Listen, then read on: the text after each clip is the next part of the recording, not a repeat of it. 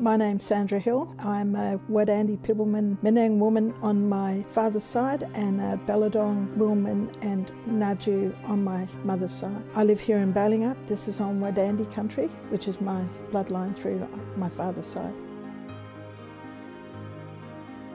I was 6.5 when we were taken away from Mum and Dad with my two sisters, and we were put into Sister Kate's home for half-caste kids. I was there for about 3 years. While I was there, it was such a cruel, hard place and very traumatising. We were marched into church every day. When we were in the church, I saw this amazing painting of this angel with her arms reaching out. It was the only beautiful thing in the whole place. So I focused on her to keep my spirit up.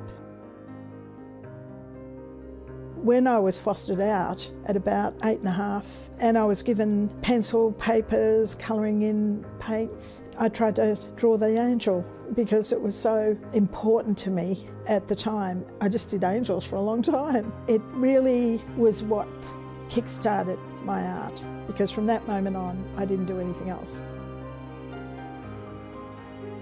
I think it was probably the first time somebody bought an artwork off me, which was way back in the 70s probably. And I thought, this is great, I could keep doing this. I was the recipient of a Australia Council Creative Development Fellowship, and I've been doing art ever since. And the first exhibition I had was about stolen generation. Every family was affected by stolen generation in the southwest, in the Noongar community, the Pibulmun community. Nobody knew about it. They didn't know, you know, this stolen generation was a catchphrase, but it wasn't to us. And I needed to use art to put it out there.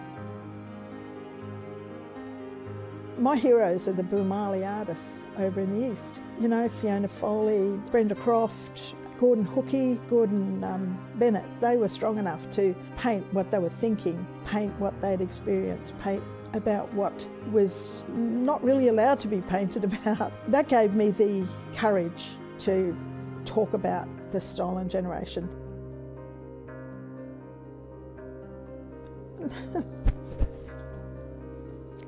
I never could have dreamed of the red ochre. I just thought, you know, when only famous artists get those things. I've had a very, very long fight finding my culture, finding my family, finding my community, finding my place in our community, and finding my way from having it all taken away. I'm just so busy fighting to come back from the trauma of being taken away that I never thought of awards. I feel very proud for getting it, for being the recipient of the Red Ochre Award. The passion I had was to tell my stories, to tell my mum's stories, to share the experiences. I think it's hugely important that they do understand who we are as people and as individuals.